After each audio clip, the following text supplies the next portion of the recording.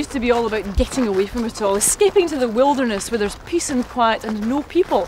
But if the sport of Munro bagging has any major fault, it is this. It forces those people who just wish to get the ticks to come to places where there's as much peace and quiet as there is at Disneyland. And this mountain is a very good example of that. It's the Munro closest to a major city. It's Beinn Laomainn, which is only half an hour's drive from Glasgow.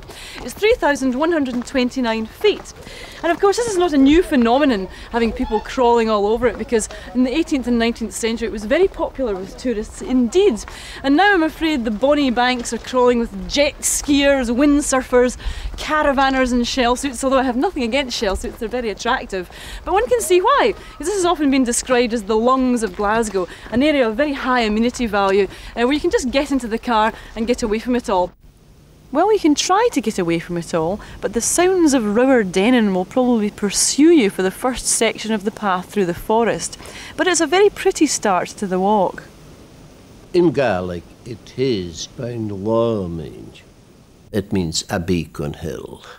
I think that is very probable. Now this is as far as you can get with your flip-flops, because this is what the National Trust, amongst themselves obviously, laughingly call a granny stopper. It's not that they hate old age pensioners, it's just that if you can't negotiate something as simple as this, then for your own safety you shouldn't really be going any further up the mountain. And incidentally, they didn't put this here, it's the pressure of boots that's created it.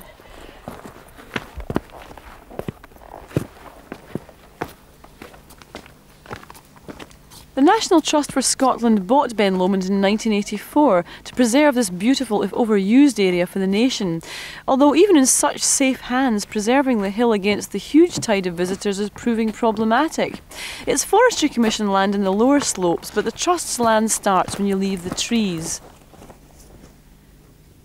The route is very simple. Just look for the sign at the base car park, then follow the huge trench of a path to the top. And this indeed is the real problem on Beinn Laomainn. In fact, recently the National Trust became so concerned about the devastating effects of erosion on the hillside that they banned organised mass charity walks and races from the Beinn. The downside of its popularity is only too visible, and it's still causing the Trust great concern. How many people would you say visited the Beinn in a year? In a year, I think we must be getting well into the 100,000. And what's your attitude to that amount of people visiting it? Well, I'm quite happy with it, but the problem with that number of people is the pressure on the path. This is the real problem. People equals pressure, pressure equals damage, damage equals money that was spent on the path. So what kind of damage do they incur? Well, the erosion problems, they cut through, by not walking on the path, they cut to the sides of the path, break through the top vegetation, along comes the rain and washes the whole thing out again. They then take another step to the side of the path, same thing again. And you get any situations that you have up the top of the Beinn when you've got something like 40-50 metres of path. So how can you stop that, really? Well, you can't, that's just the trouble. All you can do is try and contain it by doing path work. Ideally what we want to do is to make a better surface, but a smaller surface. To that end we're using volunteers, conservation volunteers, friends of the Beinn and professional organisations who spend some weeks on the Beinn.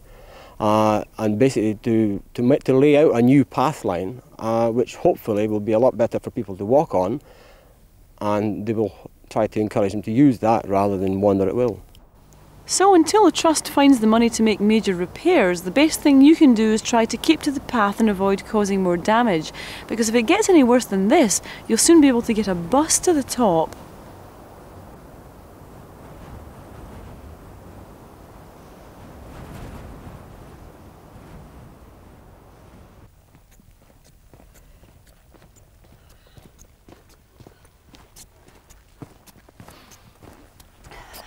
Well, unfortunately it's a rather uninspiring slog up that section of the path. It's not hard to understand why it's so badly eroded. It's single file only down there. But the views really open up when you get this far. For instance, you can see fantastically well down the south end of Loch Lomond, the largest area of freshwater in Britain. There's an interesting Trivial Pursuit question for you. And this is where we get our first glimpse of the top.